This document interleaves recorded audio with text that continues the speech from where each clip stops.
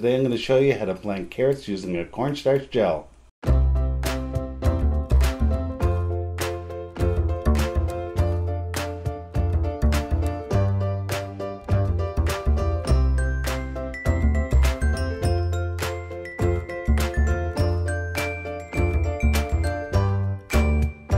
I'm Troy Haynes and welcome to the Corn Report. Please feel free to hit that subscribe button anytime during the video. Today I'm going to show you how to soak carrot seeds with the cornstarch gel. There are two reasons I'm going to use this method. First, carrots are grown from a very small seed and can be difficult to sow without later having to weed some of them out. To me, it feels like a real waste of potential carrots, and this technique will help maximize your carrot production. Secondly, it's critical that the seeds stay moist. I can't express that enough. Carrot seeds, when germinating, must be watered frequently.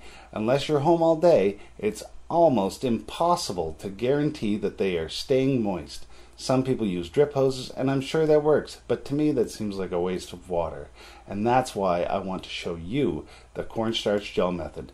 The cornstarch gel will do two things. It'll help distribute the seeds evenly and keep the water bonded to the outside of the seed so you can make sure they can germinate properly without excessive watering.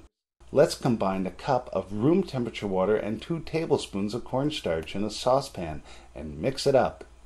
Heat until boiling and stir with a whisk. Set aside and let completely cool. Once cool, transfer the gel into a Ziploc bag. Let's add the seeds to the gel and mix thoroughly. The ideal soil is deep, loose, and well drained, sandy or loamy. When I first established this bed, I added 50% sand to the soil. This year I'm adding some leftover potting soil to the carrot bed from last year's flowers. After mixing the potting soil into the bed, I'm going to make a few half-inch deep trenches in the bed, spaced about 10 inches apart. I like to use a garden stake and press it into the soil. Next, we're going to nip off the corner of our bag with the gel and seed mixture. About twice as wide as the size of the seed.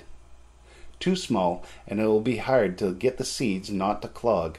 Too big and it will come out too fast and will be hard to evenly distribute. Squeeze it out into the trench and cover it over.